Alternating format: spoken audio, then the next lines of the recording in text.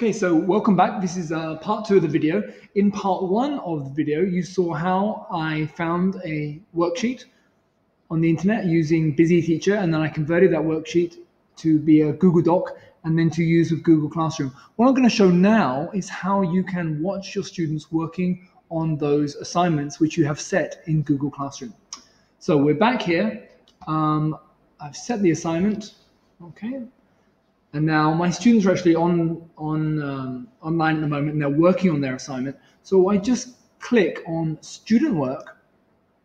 And here you can see I have 4 students in my class, so I've set the work to. None of them have finished the work. None of them have handed it in yet. But even though they've not handed it in, and the work is just assigned, I can still click and see exactly where they are. So let's have a look how that works.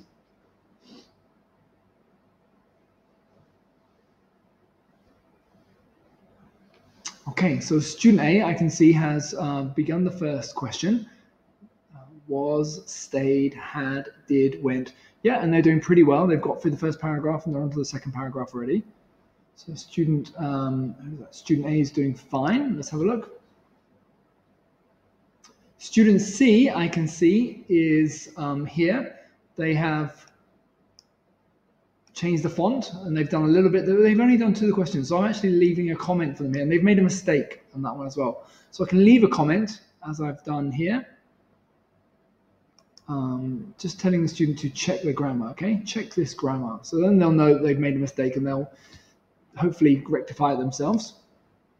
Moving on to student B. So student B I can see as well. As holiday was great. Summer, she stays. So this student has also made a mistake on the second one, so I can just highlight it.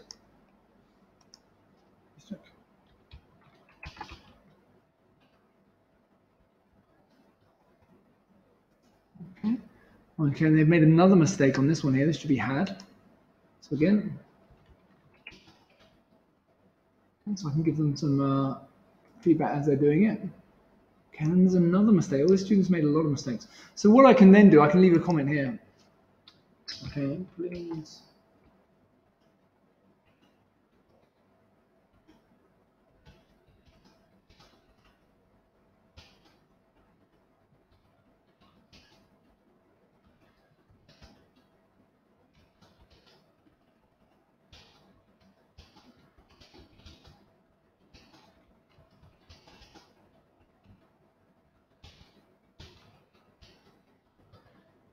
I've written a message there for the student. Please check your answers again. Remember to use the past tense. So I've left a message there for the student, and hopefully they'll get that message and then they'll think a little bit more carefully about what they're doing.